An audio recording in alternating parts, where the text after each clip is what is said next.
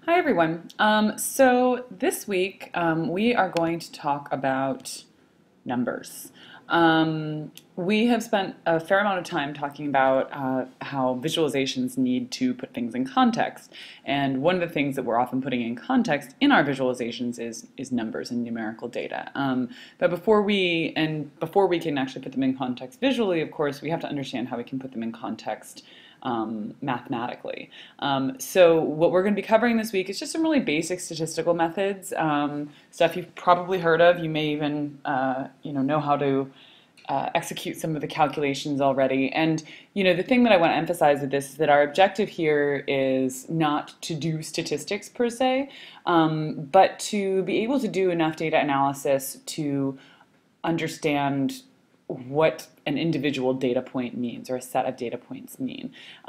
So this is really important because a lot of times, we we might see numbers quoted, particularly in press releases, things like that, and it's important to understand, whether how significant that number is something very different from what would be normally expected. Is it actually within what's normally expected?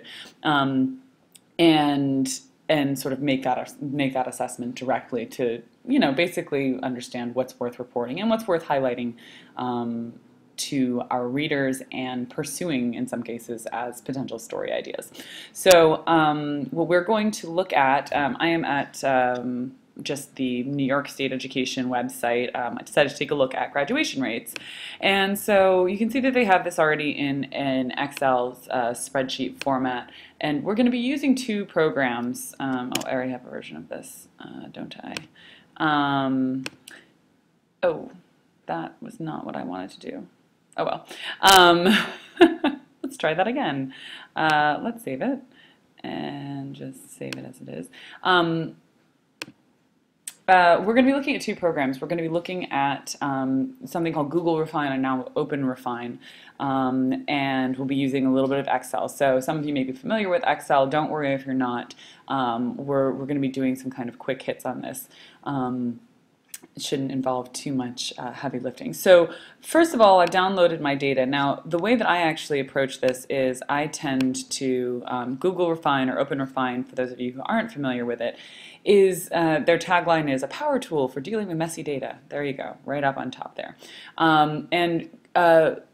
Open Refine has a lot of really useful applications for doing sort of top-level data analysis in particular. It's also a very powerful tool that lets us do other more complicated forms of analysis. It is not awesome at, let's see, what is this? There we go.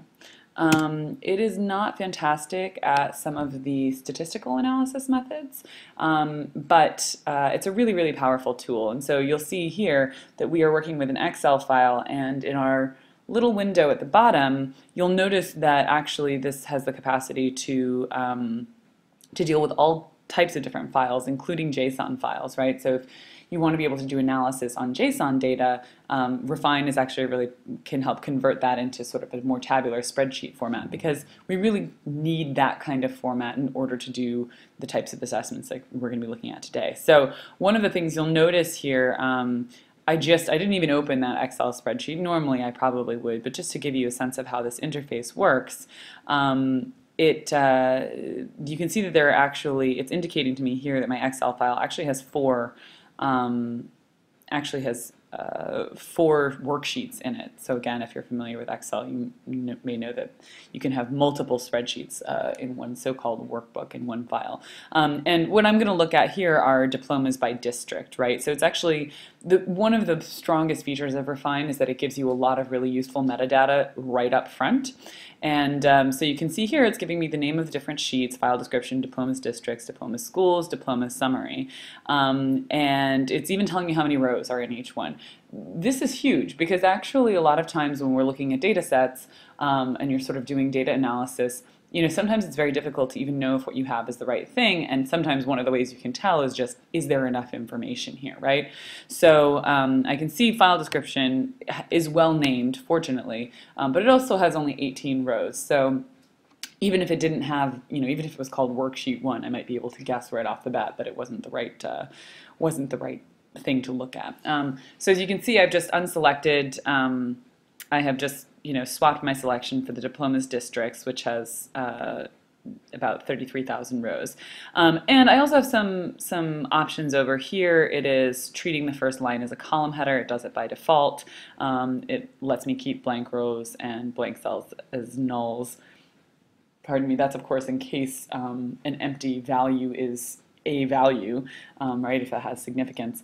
And so now I'm just going to go ahead and say create project. You may have noticed also that this is running in my web browser. It is not a web-based tool. This is actually something you download and install. Everything that happens locally on your machine, so you don't have to worry about sort of the privacy concerns really with this. It is, I guess you could say, it's safe to use even if you think even if you're working on something that's sensitive in nature. So I just kind of want to look through. So the thing that I'm interested in here is graduation rate. So let's imagine a mythical story. It's actually not too mythical a story. When people start talking about saying something like, oh, there's been let's say they're criticizing a school and they say, wow, this school only has a 75% graduation rate, but this other school has a 90% graduation rate. And if somebody, let's say there's a debate about charter schools or something like that and talking about closing a school, well, the question is, how bad is 75%? How bad is 70%, right? A statistic is being cited in a way that, that may be intending to make it sound important or egregious, right? 70% doesn't sound very good. But the question is, how relatively good or bad is that really? And this is where the data analysis comes in, because we really can't know how good or bad a number is without understanding the sort of universe of the data set that the broader data set from which it comes, right? So one of the questions that's reasonable to ask when somebody says, well, this has a 75% graduation rate is, well, what are the graduation rates of, let's say, comparable schools? So what we happen to be looking at here is data from every district in New York State, and so there are a few things that we want to look out for here. Now, one of the great features of Google Refine is that it has something called a text facet feature. So first of all, I can see from this that it has the information that I'm looking for, because I can go over here and I see graduation percent in this column. These are actually reasonably well named columns. They aren't always. But I can start to see things like, I see things like subgroup name, right? And so one of the things that's always important to do when you're initially looking at a data set is, you have to understand what information it actually contains, right? And sometimes there will be metadata files, although, or metadata attached to it, but often these may or may not be helpfully descriptive depending on the type of information that it is. And also sometimes just knowing what the breakdowns are is important, right? I remember doing a data analysis once about,